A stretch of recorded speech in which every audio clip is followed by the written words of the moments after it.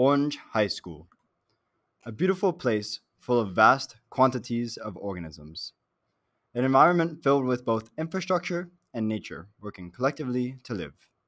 Life, a wonderful thing that continues under the space of time. In our small community, the school hosts many different life forms. As we look up an oak tree, we see the start of the natural world. Producers such as trees and bushes feed organisms in higher trophic levels. Scurrying around on the forest floor, we find small mammals which weigh roughly 2 pounds. The eastern gray squirrel. These organisms move quickly to forage for nuts, seeds, buds, and flowers of trees. They are constantly moving, and like other tree squirrels, the eastern gray squirrel plays an important role in what's known as seed dispersal. During the summer months, squirrels are actively eating seeds that they have buried or what they find on the ground. As winter approaches, squirrels carry their food and bury it in several locations, but they sometimes forget exactly where. This lapse in memory helps their environment by allowing for these buried seeds and nuts to sprout and grow the following spring. They communicate with each other by making sounds and body movements, such as tail flicking. When predators such as red foxes and red-tailed hawks are nearby, eastern gray squirrels will sound warning calls to alert other squirrels. These squirrels are found in abundance throughout North Carolina, and you can see them in almost every wooded area you look into. Birds are a common sight throughout the woods of North Carolina. On campus, you can find medium-sized blackbirds foraging in the parking lot. These crows are quite abundant, but finding a nest can be quite difficult because they are secretive in nest locations. They normally nest in medium growth to fairly dense mixed pine and hardwood forests, but they forage in nearby croplands, pastures, residential areas, and other open areas such as landfills. Here we can see an eastern bluebird sitting on a tree looking around at the forest below. As it looks for its next meal, we see its beautiful color. Bluebirds eat insects, snails, spiders, and earthworms. They supplement their diet with berries, eating the fruits of plants such as viburnums, dogwoods, and black and pin cherry in the summer and fall. Fire ants, known for their red color and painful bites they deliver. Their distinctive nesting mounds are usually found in the dirt across the Carolinas. The Solenopsis invicta is a polymorphic, meaning that workers appear in different shapes and sizes. Workers communicate by a series of semiochemicals and pheromones, which are used for recruitment, foraging, and defense. They are omnivores and eat dead mammals, arthropods, insects, seeds, and sweet substances whenever they can find them. These small creatures pack a powerful punch and create chaos in many human environments because of their bites and invasiveness. Larger mammals live around the school as well. Groundhog families can be seen in multiple areas and tend to build burrows underground where there is some space to hide.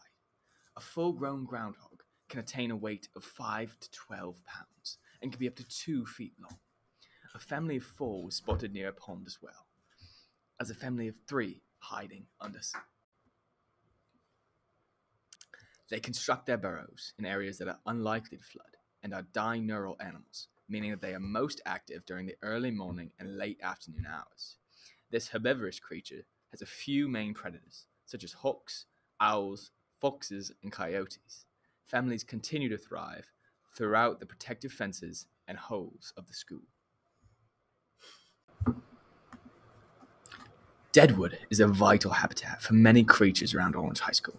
Decomposers break apart the fallen trees, and the resources and nutrients they once contained are returned to the earth, creating small pockets of flourishing and dense biodiversity.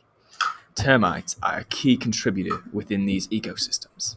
The termites live in symbiosis with protozoans and bacteria in their guts, which allow them to break down the tough plant fibers from the dead wood. While these insects can be frustrating to find in our homes, in their natural habitats, they are a crucial species. They are critical as a prey species and support numerous predator populations. Additionally, they serve as decomposers who enrich the soil by breaking down the fallen and dead lumber within the forests. A subterranean colony like this one is composed of many interconnected rooms and hallways. Working together to build this underground home could be between 60,000 and 1,000,000 termites. All the termites within the colony work to protect the queen and raise her offspring.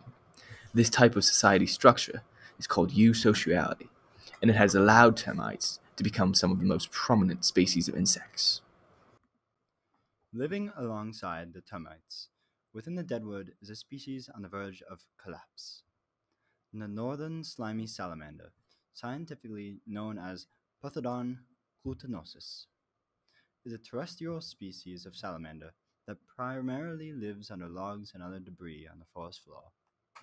In specific, damp, decaying logs like the one we discovered the salamander underneath are their favorite habitat, as the small insects that they feed on, like the termites and ants, are plentiful in the decaying wood. Seeing this salamander in the wild was a rare opportunity, as although the Appalachian regions of North America have the highest diversity of salamanders in the world, habitat destruction has caused a massive decrease to their populations. Clear-cutting logging practices have decimated deadwood habitats for terrestrial salamanders, and the destruction of riparian buffer zones has caused severe damage to aquatic salamanders as well. Mankind has pushed these creatures to the brink of collapse. They will need our help in order to return. Deadwood habitats are continually overlooked in their importance to ecosystems. They provide shelter and nutrients to a whole host of organisms. Preserving these deadwood habitats is a critical step in protecting our salamander friends so that future generations may witness them as well. Flying gently above the forest floor and twisting between the blades of grass, there are several species of dragonfly that inhabit this area. They are some of the top predators of many of the small flying insects supported by the deadwood habitats, and they are among the most agile flying creatures in the world. The nymphs start life in the water, and when they reach a large enough size, they sprout wings and take to the air to hunt and reproduce. These dragonflies are key to keeping down pests and insect species like mosquitoes and the common fly. As we move into the outdoor classroom, we slowly creep towards a creek. Flowing slowly, we see its beauty as it trickles down towards the road. Water is a necessity for life, and the riparian buffer areas around the water features of Orange High School are some of the most biodiverse habitats on campus. A common, yet unfortunate theme amongst the aquatic habitats around the campus is pollution. Oil leaks from the cars and buses in the parking lots, and due to the runoff created by the impermeable surfaces of those parking lots, the oil descends into streams, ponds, and banks of the quiet aquatic habitats of Orange High School. This oil is poisonous for the organisms to ingest, and its effects are limited to the species in the stream. As prey organisms that have ingested the oil are eaten, the contaminants in their bodies are passed on to higher trophic levels. Tadpoles were another common sight darting across the deeper pools of the brooks. While they won't show any discernible differences between species until they mature into adult frogs, bullfrogs and gopher frogs are the most common species in the area. The tadpoles we were able to observe were quite far into the maturation process, evident due to the presence of small hind limbs on many of the tadpoles and their size. They often reached lengths of over 3 inches. Frog breeding typically occurs in the early spring, and the offspring take approximately 3.5 months to mature. While only a dozen or so tadpoles exist in the outdoor classroom stream now, frog breeding produces thousands of offspring, and this small stretch of stream was likely flooded with minuscule tadpoles during the peak of the mating season. On average, only 1 in 50 fertilized frog eggs will survive until they reach adulthood. During this process, the tadpoles will lose one of their major features, their tails. This occurs through a process of mass cellular apoptosis, but it is necessary for them to have improved mobility on the land, most notably an impressive jump. Adult frogs can leap up to 10 to 20 times their own body length. While it was mostly masked by the dark-colored water and the overcast sky, we caught a glimpse of an adult frog in a small pond uphill of the main campus. It darted through the fallen trees lying across this pond and slipped into the shelter of the deeper water. While this frog was safe from the prying eyes of our cameras, on a whole, frogs, as well as amphibians in general, are in a precarious place. Because they breathe partially through their skin, they are considerably more susceptible to environmental hazards, just like the oil seen in the downhill stream. This fact, combined with the decline of natural riparian buffer zones, which help provide amphibians with habitats and filter poisonous particles from the water, has caused massive damage to the entire class of amphibia. However, our lone frog friend stays defiant against this trend, safe from the dangers of the outside world within the confines of their homely pond. Pollution is not the only danger to the small tadpoles of the outdoor classroom, as nearby there lurks an apex predator.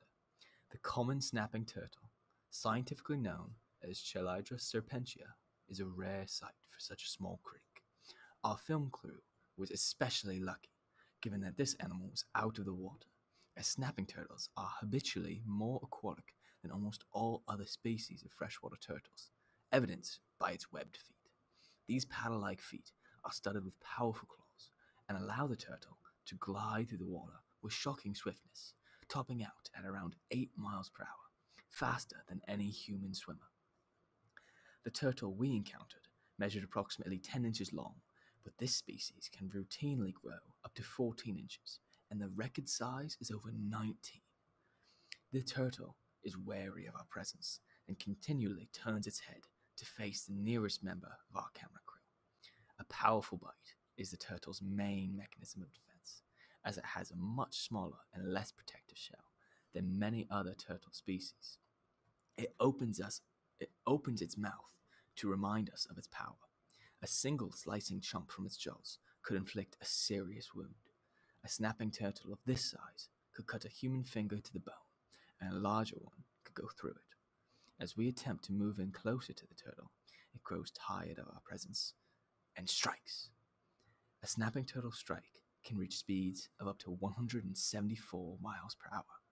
They are able to do this because of their long neck, which allows them to project their head away from their body and towards the target at great speed. Having driven us back, the turtle turns about, satisfied that we will not go near it again. Turtles, trees, ants, salamanders, birds, groundhogs, squirrels, and more. These organisms are what make up Orange High School. They each play their own role in the amazing tapestry of life that surrounds our campus.